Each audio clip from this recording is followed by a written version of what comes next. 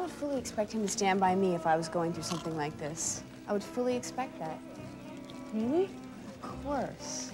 God, you make the whole thing sound so spiritual. Like if it is from Tibet or something. See? Well, I've never been to Tibet. Can I ask you, what are you planning to do while you're waiting for Carl to be ready? Are you just gonna, like, hang around here and spy on him? Not spy. Just keep an eye on him. A protective eye.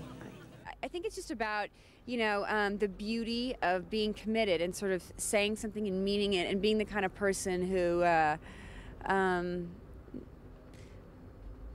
believes in something and whose word is true.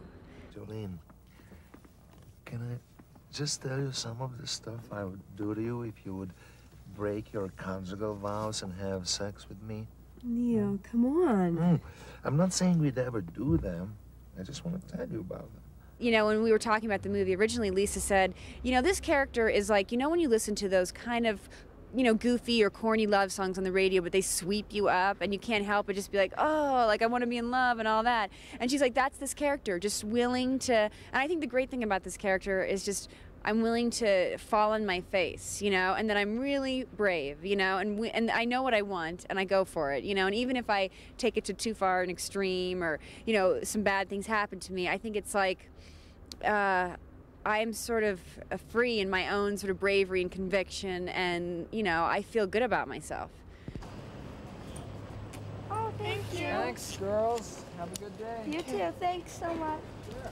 When we were making, I was sitting in a truck with this Teamster named Stevie Z, and Heather walked up and was like, hey, guys, how you doing? And then, like, walked off, and he was like, so, she's your wife in the movie, right? And I was like, yeah. And he was like, and you leave her? And I was like, yeah, I do. I leave her. And he's like, is it ever hard being an actor? You know, he just couldn't, like, fathom, how does a guy leave Heather Graham? But I don't know, but I think it does help add to maybe the fact that my character's a little crazy, maybe. Hey, Jay! Texas! Look, Jay, it is great to see you, but I don't really have time to go out and have fun and stuff. There are certain things that I really like about Carl, but I'm not sure that he's worth all of. You think this is a question of worth? No, I just mean that maybe. What if Carl was confined to a wheelchair? What if he lost both his legs? He's not in a wheelchair, Joe. I mean. It's an analogy, Jay, and maybe he's in a spiritual wheelchair. He's in a spiritual wheelchair? Jay. He is a very happy-go-lucky person on the outside. Inside, he's tortured, and but that a lot of people didn't pick up on that. That was just something I was doing. But you know, if it's okay if you didn't see it.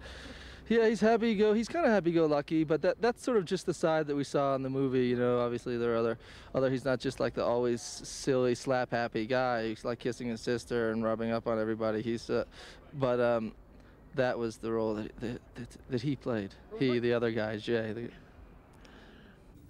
Now, close your eyes. No way. Hey, just close your eyes. I won't do anything.